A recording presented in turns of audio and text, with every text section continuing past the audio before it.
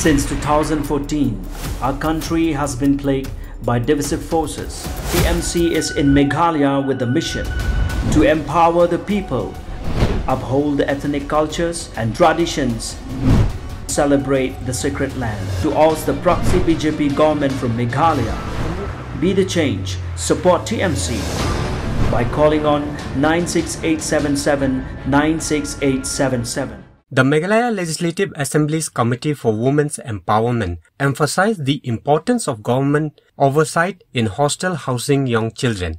The statement from Amperan Lyngdoh on 8th of August 2022 came in light of the recent rescue of 6 youngsters from the Tura farmhouse of State BJP Vice President Bernard Marak.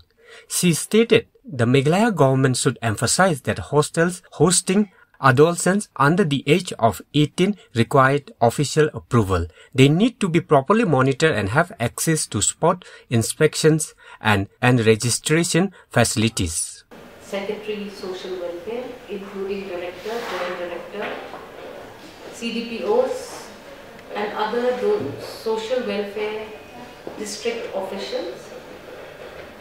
We as a committee thought it very disturbing to know that in the case of the murder of late Srimati Siang Shani in East Janti Hills, she has left behind 10 children, out of which 8 of the children were found to be minors. We were concerned because we thought that it would be necessary to ensure that these children were taken care of by the government through the social welfare department, and we have been given an assurance that a 2-year-old who was a child of the deceased will be taken care of. Her eldest sister, who is 23 years old, who happens to also be married. 3 of the children aged 6, 8, 11 and 30, 4 of the children.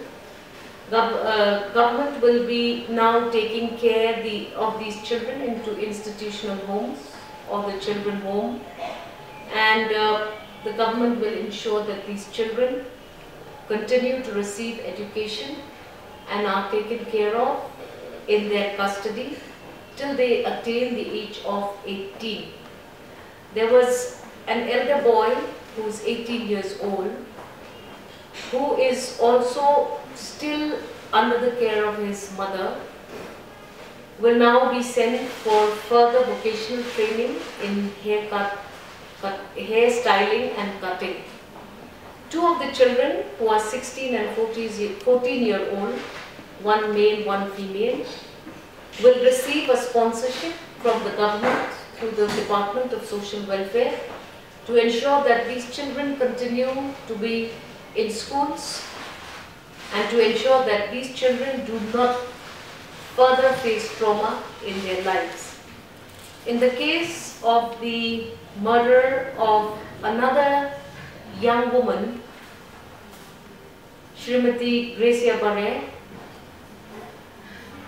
it was decided that Srimati Meera Bare, the grandmother, will take care of the 8-year-old and 12-year-old sons of late Srimati Gracia Bare. We have requested the Department of Social Welfare to immediately file a report to the Women's Committee to ensure that the financial support to be safe and sound, so that the grandmother, a 62-year-old lady, can do justice to taking care of these 2 minors that have been left behind due to the murder of late Srimati Gracia Bare. We have also been told that in the case of the Naura children murder, necessary compensations have already been forwarded to the family, and initial 1 lakh has been paid to the family to ensure that the family will be able legal assistance to take the case up in the days to come. We were also concerned for the welfare of the 5 rescued victims in the incident relating to the rescuing of 5 children in West Garo Hills, Turan, from the Rimpu Bagan case. All 5 children have been rescued, out of which 3 were between the ages of 17 and 16. 1 was a child of 15, 1 was a child of 13, and 1 was a child of 3 years old. As far as the Women's Committee is concerned, we are only concerned about the welfare of these children who have been rescued from the case at West Garo Hills, Tura. We have been given the assurance that all the 6 children who are in some way or the other linked with this incident are given necessary protection and are also provided with all necessary provisions to ensure that these children continue to live a normal life despite the circumstances which they found themselves at.